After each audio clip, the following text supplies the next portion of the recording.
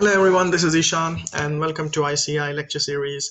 I will be recording a few mini lectures on various economic topics. This time the focus is going to be on the COVID-19 pandemic situation and how different economies of the world responded to it, how they are trying to recover at the current time.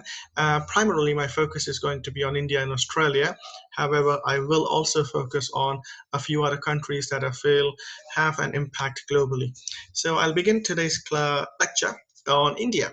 And my focus today is purely going to be on a very narrow topic so we can actually think more about one thing at a time. I'm not going to cover everything today.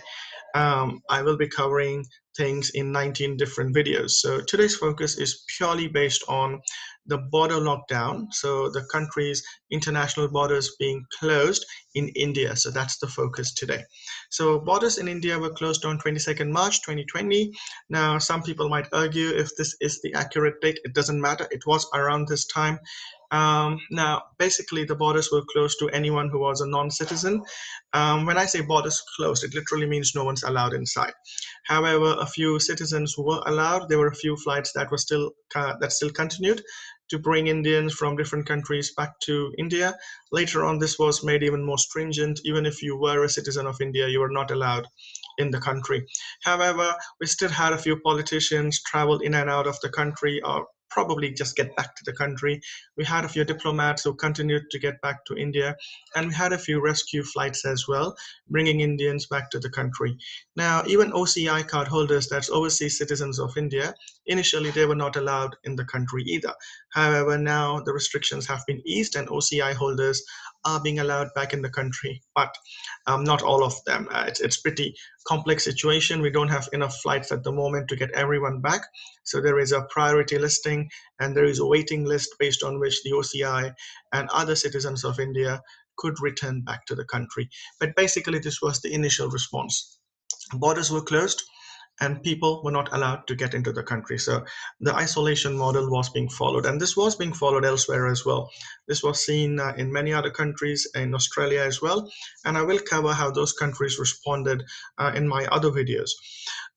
Let's have a look at a few numbers now, because when we think about air travel, I'm pretty sure we all imagine or picturize the airport at Delhi, Bangalore, or Mumbai airport, which is pretty crowded.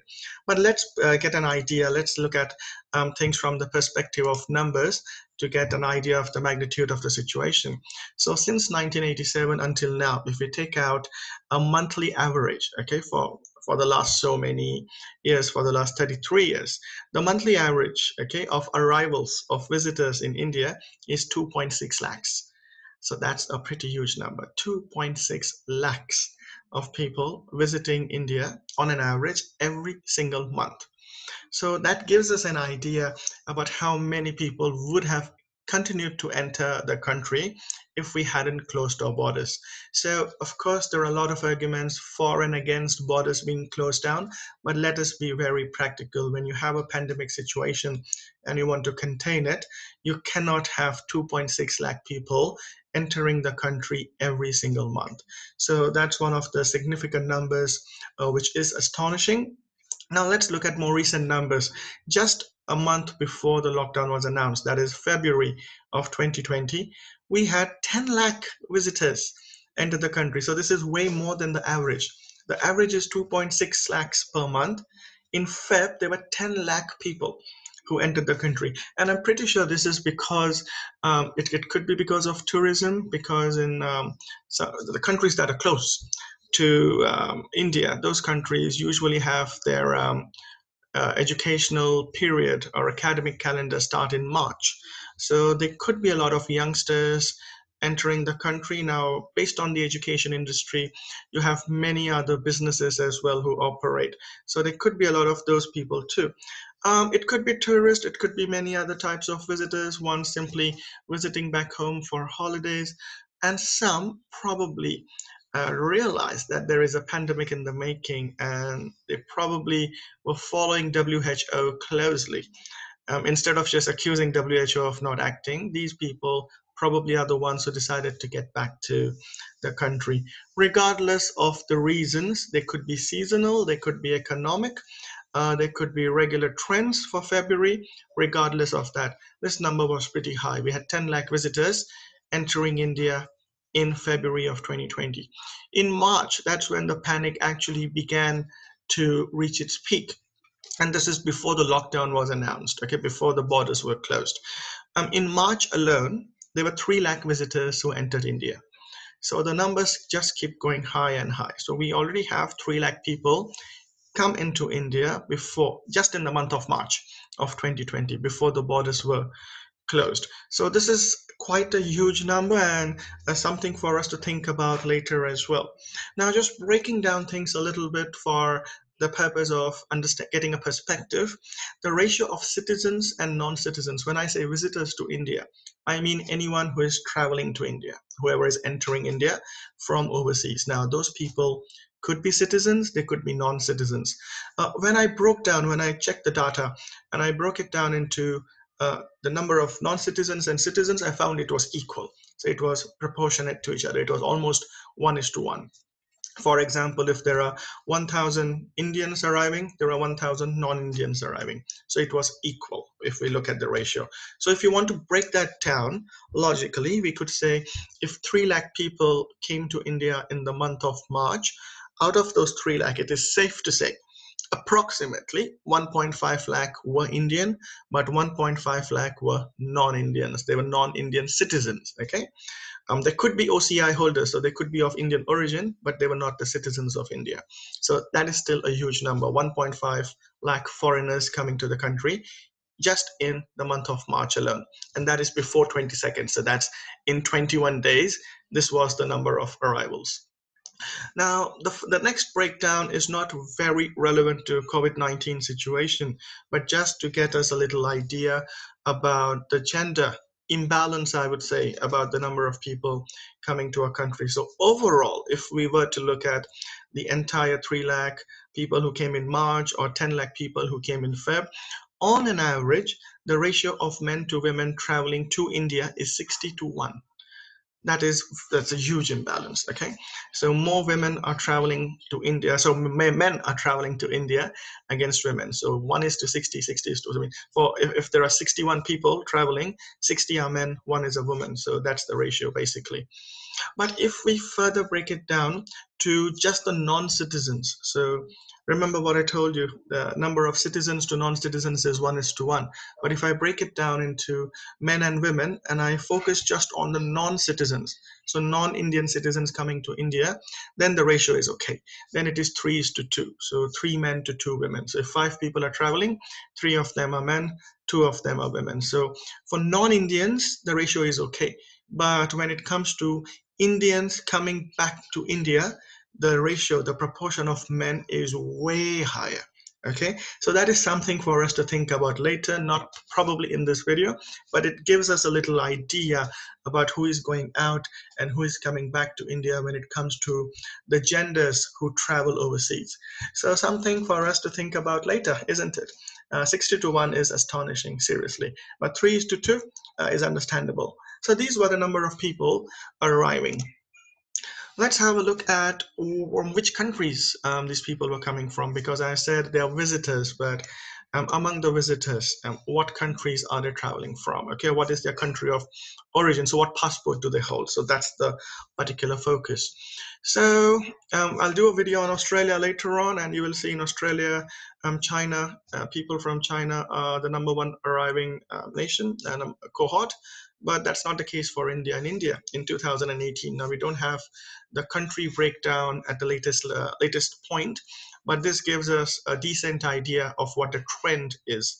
So in 2018, people from Bangladesh were the #1 entrants to India. It was the largest cohort of foreign nationals coming to India. So 21.37% people arriving in India were from Bangladesh, followed by USA, then UK, and then we had a little bit from Sri Lanka, Canada, Australia, Malaysia, China, Germany, and the Russian Federation. Rest of the countries are very minuscule. They're very minor. They're not significant compared to these particular arrivals. So this is something to think about when so especially, when we had this little attitude going on in India that foreigners are bringing in the virus and they should be contained. Something to think about later on, and I'm going to raise a few questions at the end of my presentation, and that's where we will come back to this slide where the significant number of people are not from China when they are coming to India. It is from US, UK, and Bangladesh. So something to think about, guys. Now, who says it's only by airplane? How many of you were only picturizing an aeroplane when we were talking about borders closing down? Borders are not restricted to aeroplanes. It's not restricted to air. So we have people arrive in India by sea and also by land. So let's have a little idea about how many people are entering India or visiting India on an annual basis. So I'm looking at an annual, yearly average, okay, for the three modes of transport. So of course, air transport is the most popular, and that's why most of us probably only picturized aeroplanes. 63 lakh people arrive in India every single year by air. 63 lakhs, okay? Average every single year by air. 6 lakh people arrive by land. So that is actually crossing the borders. It could be car, it could be walking, it could be legally illegal. Whoever is reported and whoever is accounted for, there are 6 lakh people arriving in India on an average every single year. And then the least popular mode is by boat, of course, or by ships. So I said boats because they could be arriving by boats. I said ships because it could be a tourist cruise liner as well. Okay, it could be a passenger ship. So 50,000 arrive by sea. So that's not a very significant number. Half a lakh people arriving in India by sea on an average every single year. So the news that I have been checking out and I have been following has really focused heavily on the arrivals in India by air. And this is actually in many countries. The media is focusing on the airports and the air transport. The area that is neglected and the area that I feel we could engage in a conversation is also the people who are arriving by ships and people, so by sea, and people who are arriving by land. So those 6.5 lakh people arriving every year on an average in India by the two not so popular modes of transport should also receive some media attention. And I think we could also engage in that discussion at some point of time. Now, why do people travel to India? So we have different types of visas that I've listed. You can have a look at them. So we got people coming on a tourist visa, on an X visa. X visa is basically a long-term visa that allows you to stay over a period of 1 year or more than 1 year. So we're not going into the visa details, but X visa is basically a very long-term entry visa into India. Then you of course got people coming for employment and for business, those who are foreigners or Indians living overseas and have a business in India or have invested in India. Those people travel a lot. You have people who are employed. If you look at many multinational companies and foreign corporations, look at their hierarchy and chart, look at their organizational structure and the employees, you will find a lot of people are actually hired who come from overseas. So not everyone is of Indian origin who is working. So you got people who are working in India, you have people who are doing business in India, you have people who want to stay for a long time in India, you have people who want to visit India for tourism purposes. Then of course there are a lot of students as well, international students who come to Indian universities. Now Indian education is not a huge export yet, but that does not mean that we don't have foreign students. We have a lot of international students in India, especially in Pune or Pune. We have a lot of students who are coming down from South Korea and from China, even Thailand, just for the purpose of studies. So we do have international students. Of course, it's not a significant number, but we do have them. Then you have journalist visas, people from different countries who travel to India to cover news. Of course, the media over here is the Indian media, but you've got foreign media, foreign correspondents, in India of different channels as well. So they need a visa to enter the country, can't just come in. A lot of movies are shot in India. Recently, we had a movie on Netflix, Extraction. Some parts were shot in India. A lot of parts were shot in Bangladesh. But you need those filmmakers and their crew to get a visa as well. So they also are one of the people who arrive.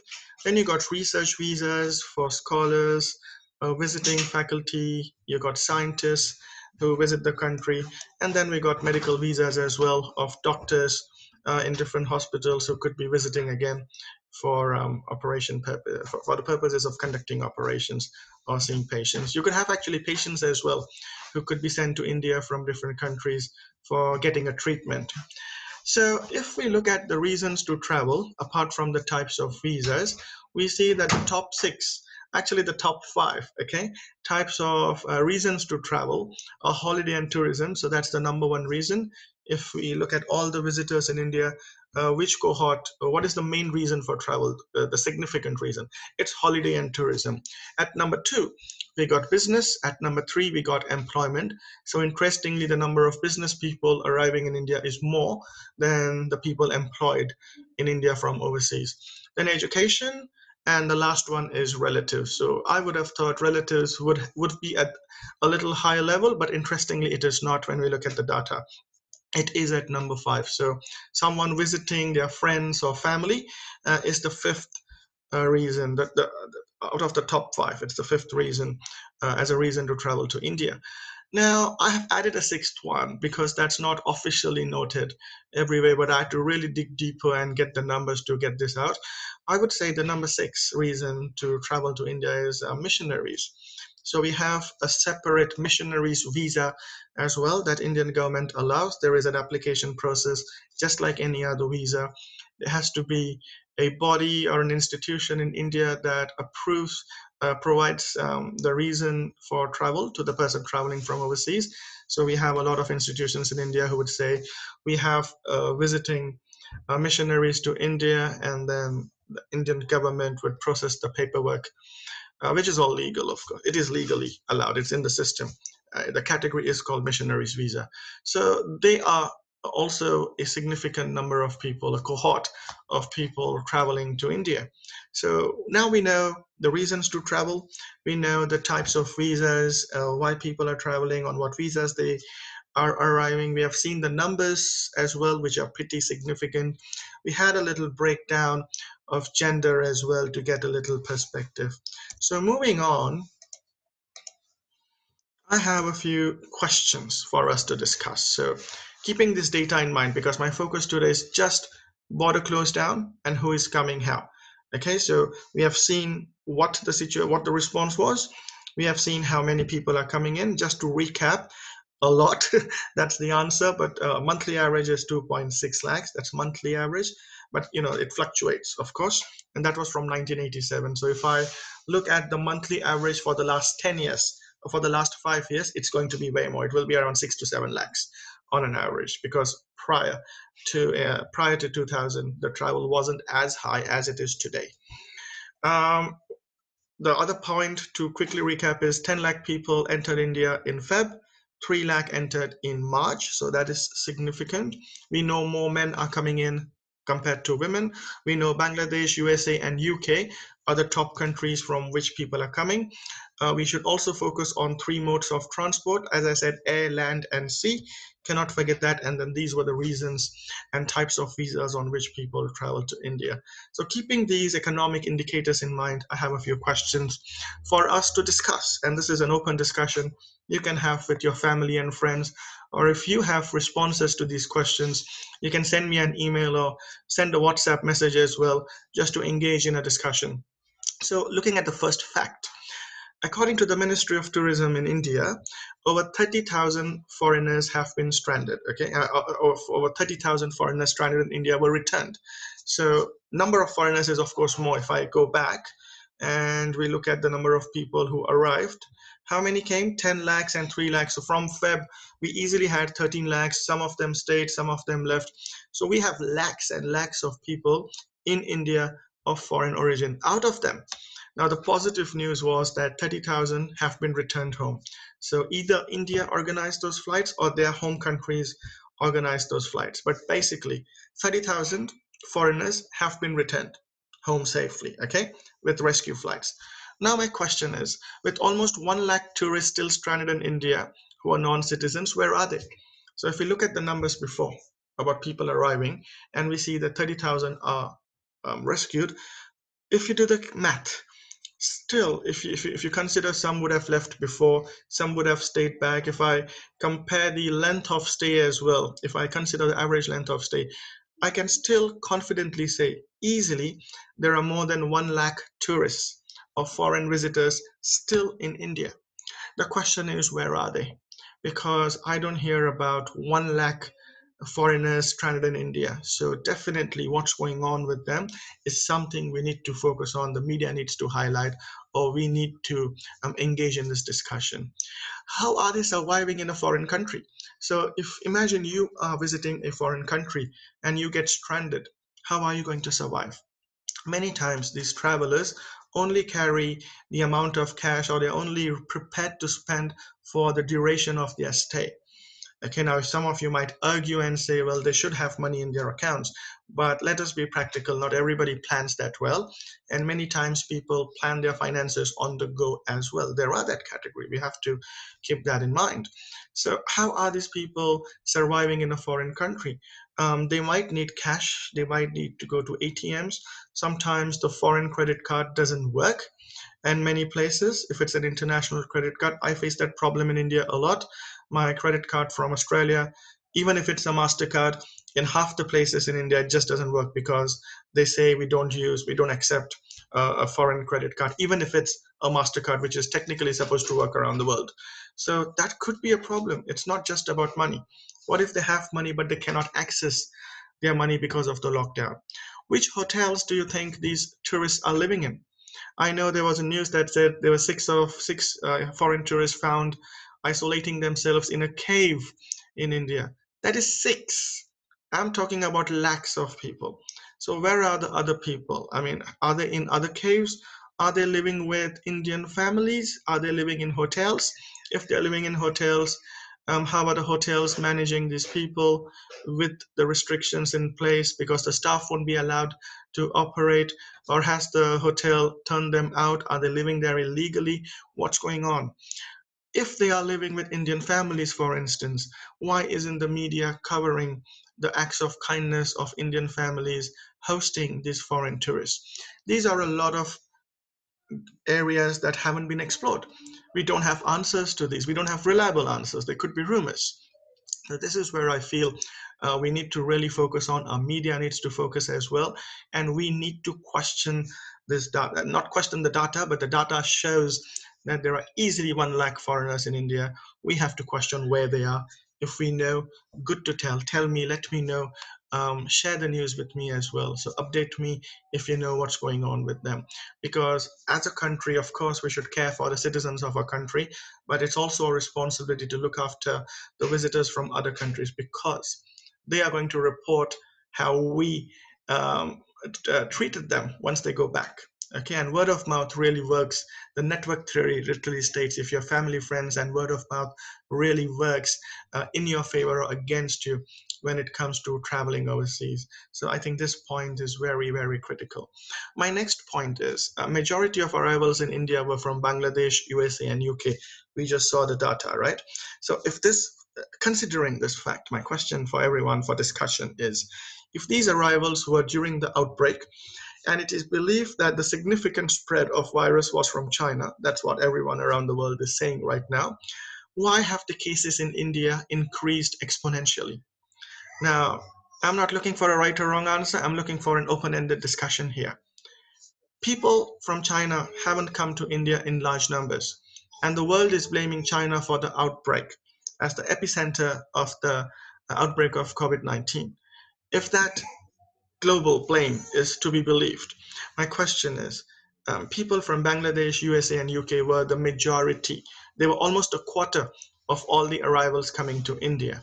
If these countries were the people of these countries were the ones coming to India, why have we seen an exponential, an outburst, a breakout, a huge growth, a sharp, steep rise in the COVID 19 cases in India? So, why could that be? I'm sure all of you have different ideas, perspective, news, and data.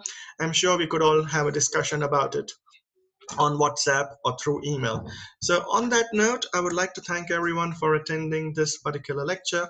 It was very focused on India and the closure of border and who is coming to India, how are they coming, why are they coming, and what is happening to the ones who are here. In my future videos, I will also talk about the contribution of the tourist arriving. There will be videos where I'll talk about the economy being shut down, the effects of the economy on people in India, in Australia, and other countries. I'll also talk about ways to recover from the crisis, and I'll also talk about different situations that are unique around the world. So stay tuned. There will be a few more videos, a lot more videos coming up actually, and I hope to engage with you with all of those. So thank you very much for attending.